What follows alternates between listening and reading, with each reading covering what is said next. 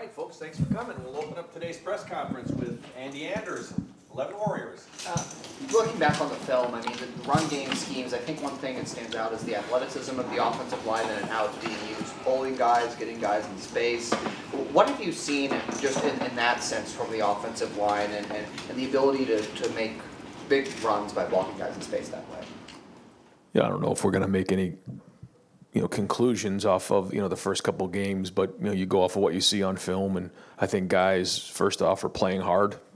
They're running to the football, but they're getting to the next level better. I think you've seen that on film. Guys are getting up to the second level better on a few of the stuff that we had organized for this past game, and you're seeing pad level lower, and guys are rocking off the ball, and I think the running backs are running hard, but.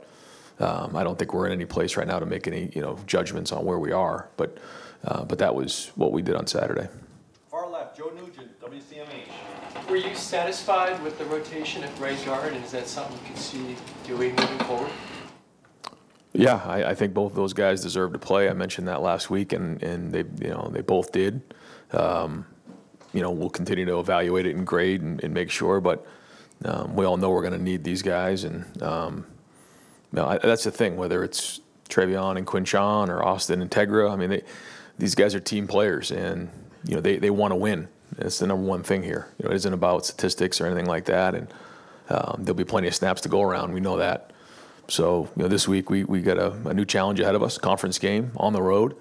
So those guys will help each other, and we'll see how this week of practice goes, and as we get closer to the game, put a plan together. Cameron T. Robinson, The Athletic.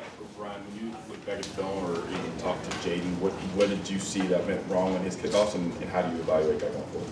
Yeah, I just talked to him about his mindset, and he gave me some information just about a little tweak that he had, and he's either has to make the correction or has to communicate to us that there was an issue. So, talked to him for a while though about that and how much we needed moving forward. Would you say tweak, injury, or just something he changed in his what he was doing? Yeah, he felt a little something somewhere early on, and wasn't able to, quite make the adjustment from there. So nothing long term or anything like that. Far right, Adam King, WBNS. Coach, getting ready to go on the road for the first time. How much does changing, going downtown before the home games help get you prepared, or does it at all to go on the road? How do you change your weekly thing as you get ready for conference play on the road? We try to keep it as close to our normal routine as possible. I would say that we do have a little bit more of that feel when we're downtown, that we're on our own and a little bit more isolated, which is good. I think it avoids some distractions as much as we liked being here on campus. But this is new. I mean, you're going on the road in a conference environment. I'm sure they'll have a great crowd, night game. They're playing good football, so we've got to face our first challenge on the road, and that comes with a lot of different things, and like you said, new traveling and handling the crowd noise and all of the above. So good challenge for us. We're looking forward to it. Right next door, Dave Holmes, WSYX. Yeah, so Michigan State's had 3 close games. You guys obviously haven't had one. I know the goal is not to play a close game. You'd rather win by 40 or 50, but how much does the experience of a close game matter, and how do you simulate that with your guys when you haven't experienced it in real time? I think when you have a young team, I think it's significant. I think our guys have played a lot of football and been around in a lot of games, different styles of games, so we should be able to adjust pretty quickly. Front row left, Dave Biddle, 24/7 Sports. Back to right guard for a moment. When you guys are making a decision like that to rotate, how do you balance, we want to have cohesion up front with the same 5 guys, get Tegra as many reps as possible, getting Donnie back, with also wanting to build that depth of getting Austin in there. You know what I mean? Yeah. And I think giving both of them a chance to catch their breath for a series or two is actually a good thing for a young player. So we look at that during the week. We'll rotate those guys during the week so that there's chemistry between Josh Fryer, Seth, and both of those guys when they're in there. And I think when you practice that way and then you play that way, there isn't all of a sudden like this chemistry issue or anything like that. As long as whoever's not in the game is really focused in, seeing the plays on a tablet, seeing the adjustments in real time, I think that's good. And I do think that is a benefit to having the tablets is, although they're not in there getting the rep, they can actually see what happened in the last series and make any kind of adjustments that are going on in game. Just a quick follow-up. Is Tegra definitely the starter there, or is it a pretty good battle there between him and Austin? Or Yeah, we're going to keep moving forward just like we just did, and let these guys both play. And as of right now, Tegra's going to start, but they're both going to play, and I think they're excited about that. And I do think it's good for them, especially early on, to have a series to catch their breath and then get back in there. Dylan Davis, Delaware Gazette. Devin Brown got a chance to get in there and throw the ball around a little bit. What was your assessment of Devin and how he played? A couple, the third down conversion was good. He did miss a couple throws, so probably not as much in the game to really make a huge evaluation on. But every play is an evaluation. We're trying to build that depth, and so the development has to keep coming in practice, and when we get in there in a game, we want to move the ball down the field and score touchdowns. As you enter conference play, these chances to get these guys in the game might be a little bit more difficult to come by. Is Devin still your unquestioned number 2 quarterback right now? Is that a competition at all still? Oh, it's I mean, guys are competing every day in practice. He would be our number 2 right now, but yeah, I mean that's across the board. Everyone's got an opportunity to compete, and there's 5 guys in that room that want to get out there, and so to say they're not competing every day wouldn't be right for them. They got to come and bring it, and so we'll have opportunities today this week in practice to evaluate them and kind of see where we go. But right now he is our 2. Right behind him, Andy Backstrom, Letterman Row. Yeah, Ryan, what makes Carnell so valuable when the ball isn't in his hands? Like whether it's perimeter blocking, pre-snap motion, feels like you guys lean on him for a lot. So what makes him so valuable in those situations? His accountability is tremendous. His blocking, his attention to detail, like you said, his route running, the precision of his routes. And he's had a great guy in Emeka to look up to. We saw Marvin work last year, but he's carving out his own legacy here. I mean, he's a guy that we look to who has become a major part of our offense and someone that does a lot of things for us. He's on punt return. He's running a lot of the stuff there. He's extremely talented, running routes and catching balls, and so you can see all that. But he's becoming a complete football player and also a leader. Don Taberry, WBNS. Coach, how much more do things ramp up now that the non-conference is over and you're going into Big Ten play and scout Sparty for you? Yeah, I mean it's always about us. So we always say that the opponent doesn't matter. But all that being said, yeah, going on the road and a conference opponent is a big deal. So yeah, everything's got to ramp up. And now we're into game 4, and we got to keep upgrading each week. So we got to have a great week of practice, and everything needs to ramp up. I think first off, I think Jonathan's done a really good job already of establishing an identity there. I feel like they have a really good quarterback, good young quarterback who can do a lot of different things. He can beat you with his feet. He's made some really nice throws, in some big games for them, and and won a game on the road already at Maryland. And so for a young quarterback, that's should give him a lot of confidence. On defense, they're playing really, really hard. You can tell they're well coached. So I think he's upgraded in a lot of areas, and he's doing a good job. So we gotta, this is a Big Ten road game for us, and we got to bring it. Bill Landis, Kings of the North. Right, you guys have been really explosive passing, just like a lot of short stuff, screens and slants and all that kind of stuff. As the offense continues to evolve, would you like to see more vertical shots in the offense, or are you pretty comfortable with where you are now and how kind of precise you've been on the short stuff? Yeah, no, it's a good question. I think we want to always, be able to run it right at you, run it outside, run it or throw the ball, horizontally and throw it vertically. And when you can do all those things, you're putting the defense in the highest amount of stress as possible. And a big part of that, though, is what the defense is giving. They, if they want to play, real deep and keep it in front, then we got to do a good job being efficient with those. If they start to challenge a little bit more, then we got to get behind them and run by them. So if you can do all of those things along with, in the run game, have the quarterback involved with it, again, we feel like that's putting a lot of stress on the defense. And but the key is, when they take away something, can you get to the next thing? And that's what's important. But we've worked hard to try to make sure we have diversity within the offense.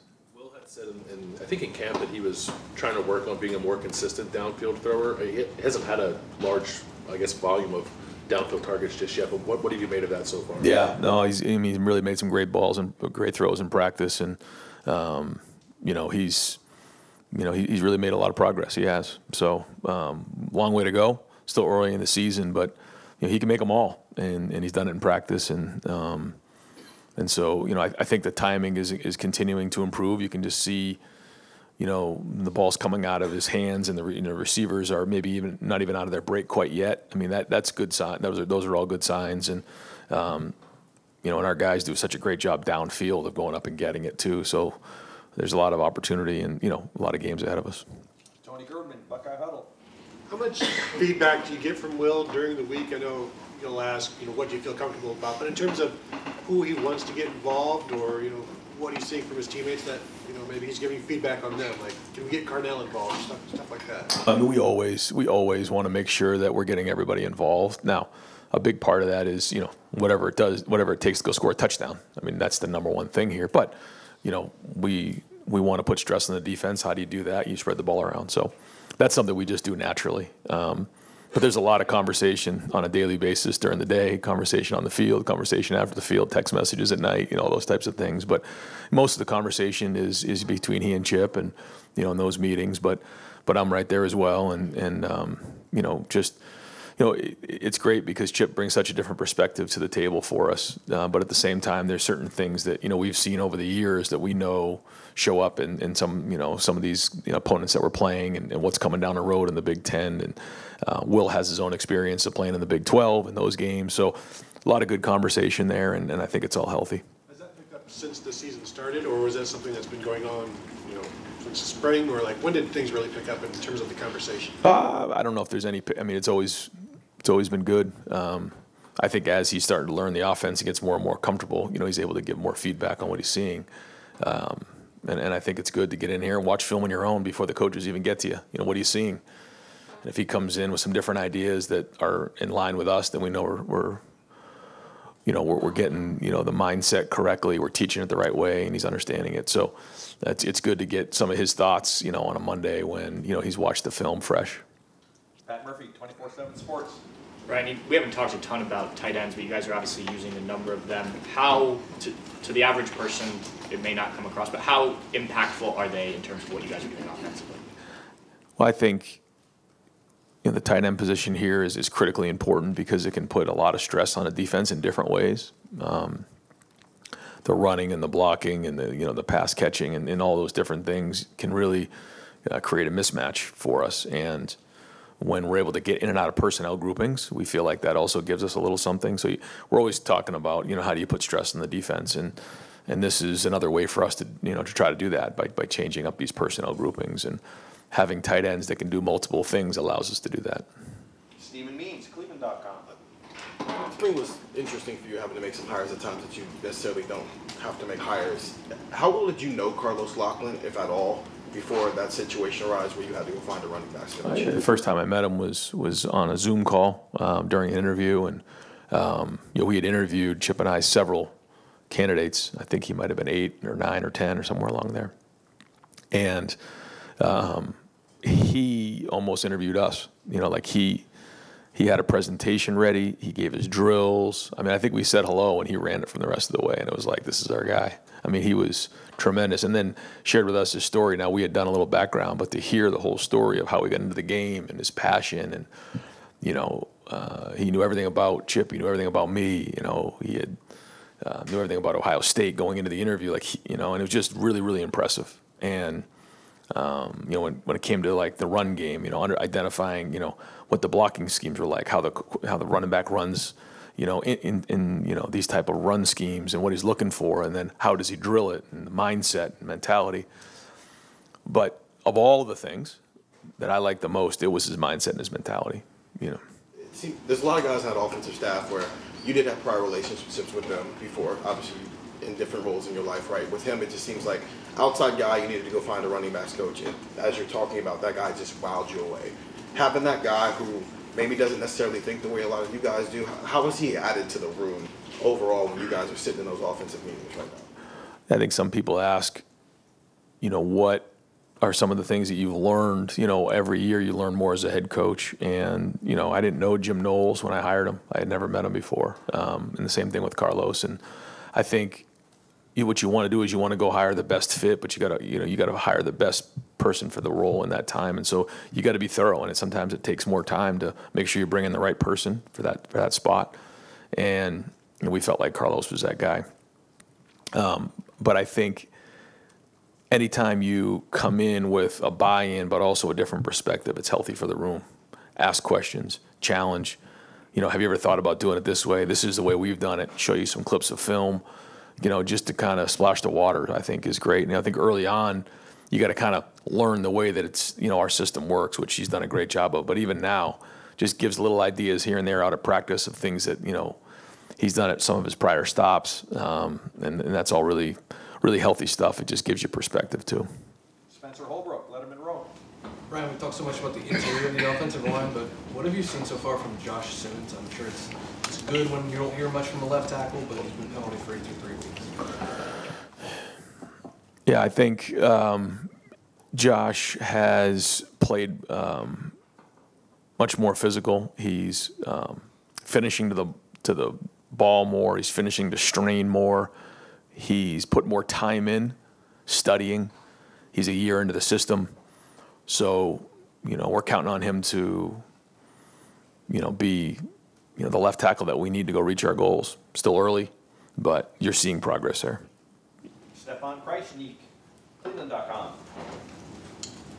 You ready, Paul? Yeah. Okay. With Travion and kind of the combo that he's had with Quinshawn, where have you seen him kind of grow, and how do you think he's kind of embraced the role of splitting the reps more? I think they've both been excellent. Yeah, and I think that's people ask all the time, but they pull for each other, and you can see in this game they both had great games. They both were the player of the game on offense for us, and when Quinshawn's got a great run in front of the team, Trey's cheering him on, and vice versa.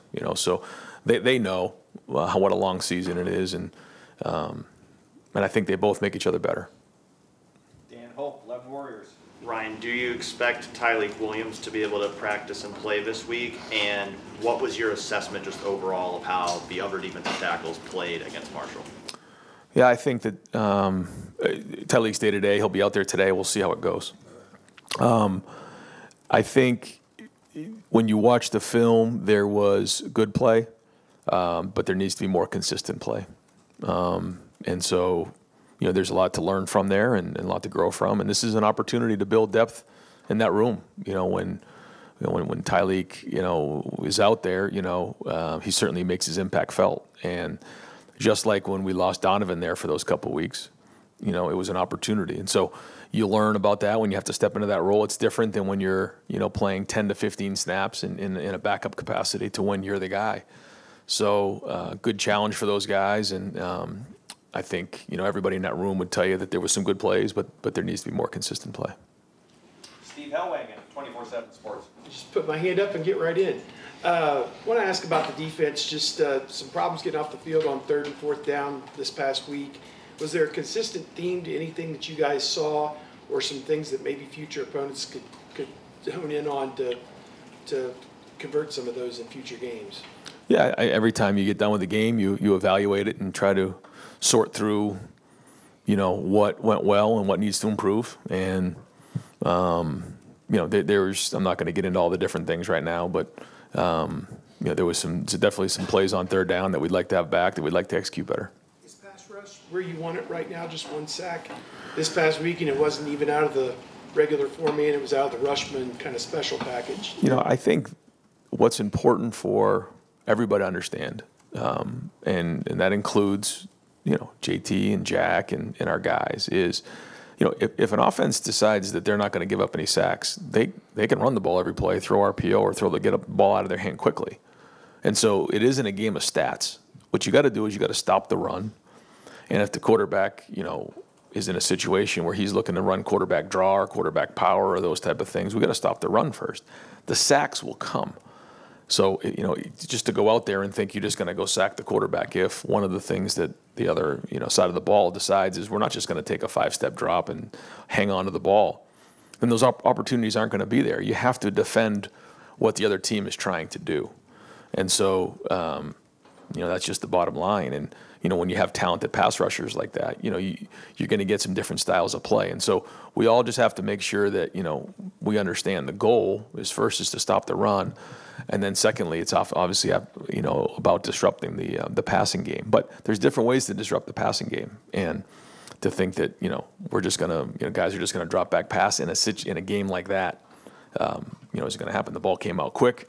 Quarterback did not hang on to it. So, there's a lot of things that come with that, and we could talk about this for hours, but I want to make sure that the number one goal is the number one goal, and that's to stop the run and to get off the field on third down, whatever that takes. And it may not be a sack. Joey Kaufman, Columbus Dispatch. Ryan, did you hear anybody from the Woody days about going into the tee on that sneak with Will Howard? The tee, well, yeah, Chip brought it out in the spring game, and that was kind of robust there to show a little respect to Coach Hayes and the way they used to run the ball here. So, we wanted to do that then. Now, that formation gives us a little something. It gives us some balance. And so, we'll continue to build on it as the season goes on. Chip ran in a lot at UCLA. Was that sort of something or not a lot, but he ran it somewhat at UCLA. Was that something he kind of suggested he was something you could do? Absolutely. Yeah, that was something he's got a little bit of background in. So we spent some time talking about it this offseason and looked at some different things out of it. And so, when appropriate, we'll utilize it. Far left, Whitney Harding, WCMH. Hi, Ryan. Kind of a left field question. I was going to ask you, have you heard about the story about Michigan State's Armorian Smith and that he's raising his 5 siblings?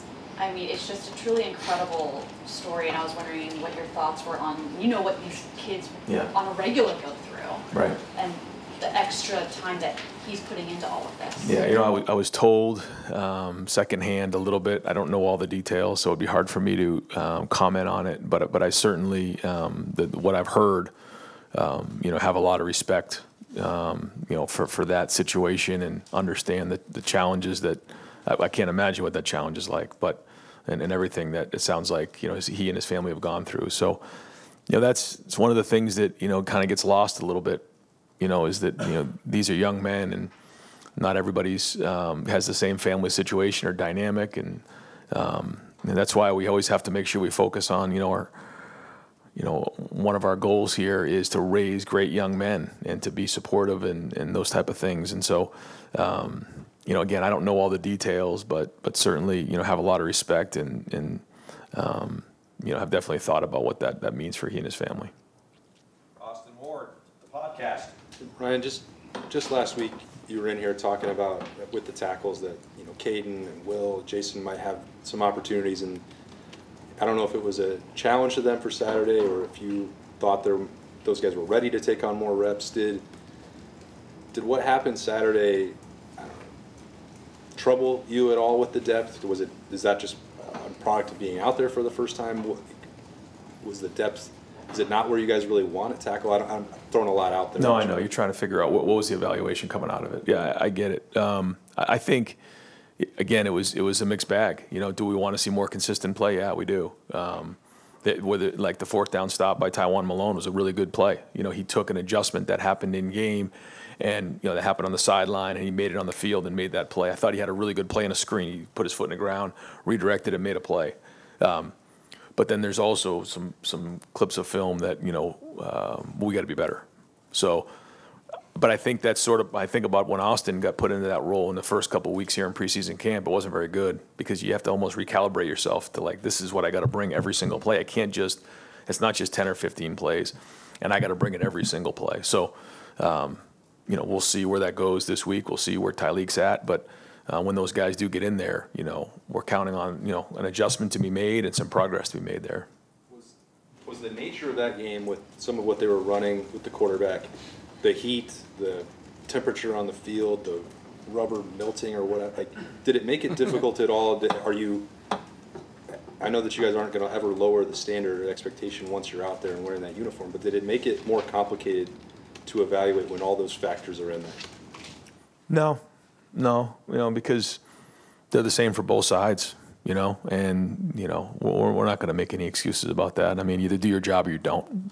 And there's a lot of things that can come into play. Like you said, there was some unique schemes in there, but still, ultimately, you did your job or you didn't. You either graded out a champion or you didn't, and I think ultimately we have to make sure that we keep it just, black and white, and that's what it is. And either you did your job or you didn't. You played good enough to win or you didn't. And so there's a lot that comes with that. And it's like instant feedback on how your preparation went. How did you practice? How was your meetings? How were your walkthroughs? Did you spend enough time watching film? All those things. How about, did you get enough rest? Did you hydrate well enough, the night before? So, you got to evaluate all those things, figure out what you did well, enhance them. The things you didn't do, you got to get them fixed. And that's a part of the progress. But you're getting good feedback when you're getting way more reps against, the ones than you would typically, if you're playing as a backup. So, we'll see. We'll see where this thing goes. But they've certainly been challenged, and I know everybody in that room is going to work hard to get it to where we need it to be. Bill Rabinowitz, Columbus Dispatch. When you got the 4 big transfers, Will, Steph, Caleb, and Quinshawn, you knew they were talented. But it's one thing to integrate them, and have they done and been everything that you hoped they would be? And how much of an addition has that been? Obviously, it's a big one, but can you quantify it? I think, first off, it's the culture fit, and I think all of those guys have been excellent culture fits. I think when you watch all of them play, they play with emotion. They like to be around this team. There's a play where Seph's running downfield on him. I don't know if it was a screen or one of the toss cracks, and he's downfield and he's barking at the sideline and he's just having fun. And Quinshawn, same thing, is that long run and you just see him jump up. And Caleb's out there, he's got great energy. And Will, these guys, they just like being around this team. And to me, that's like the number one thing, because when you bring guys in, especially here who have put the multiple years in the program, it's a little bit of a different deal for your culture, and you got to make sure that you're sustaining a culture during these kind of unprecedented times. I think that's very important. On the field, again, you're seeing what you see. We see what we see in practice, but the challenges are bigger, and we'll kind of evaluate that, as we start getting more of these bigger games under our belt. And Chip coached against Jonathan Smith. You probably don't have any familiarity coaching against him, right? Just that first game, I think, when he was at Oregon State, that was the first one, but he had just started there, so. Oh, okay. Yeah. How much does it help to have Chip and to be able to bounce things off him, because he obviously knows him better? Yeah. Again, I think he's an excellent coach, and yeah, Chip knows, him as a coach. It doesn't necessarily mean everything they did at Oregon State is what they're doing now. I think they've kind of made some adjustments based on their personnel. But, yeah, they have some familiarity there.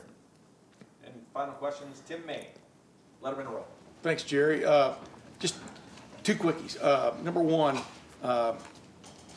do you feel good where this running game is that you have going into the Big Ten meeting? Have you seen the consistency, et cetera? And I know everything's relative based on who you're playing, who you're blocking and stuff, but what's the indication that this running game is coming along like you envisioned? Yeah, I don't feel good about anything. That's just my mindset. Yeah, I don't. And that has to be everybody's mindset. You start to feel good about something, and complacency can sneak up on you fast. So nobody feels good about anything. I think we're building confidence in it, though. I think guys are starting to, okay, we can get after some people now, and they're starting to have a little bit of fun and say, like, I'm going to line up against you and get after you. And I think, to me, in the way the running backs are running, and that you can feel that's palatable when you're out there. And so we got to keep building on that. Again, bigger challenges are ahead and all that, but that part has been encouraging, I would say. Yeah, and finishing downfield. So I'm saying, like, to me, like that's more than anything. We want the execution. You got to do your job. You got to grade out a champion, but it's how hard are you playing down the field and finishing blocks and finishing your runs. And we saw that here, but again, it's just a start. And is it amazing to you how, because y'all have done this, you look at Michigan State, they didn't just bring in a new coach, they brought in other players. You know what I mean? They've reshaped their roster and stuff. People are used to like a sequential thing, I think, from college football, but that's not the way it is anymore and stuff. But has Michigan State done a good job in that regard? How would you describe it? Yeah, I think so. Like you said, it's year to year more than ever. And they've done a nice job. They're playing hard, and they put some good pieces into it, and they're a good team. To win that game on the road against Maryland really, is they caught everybody's attention. Thanks, Mary. Yep. All right, guys.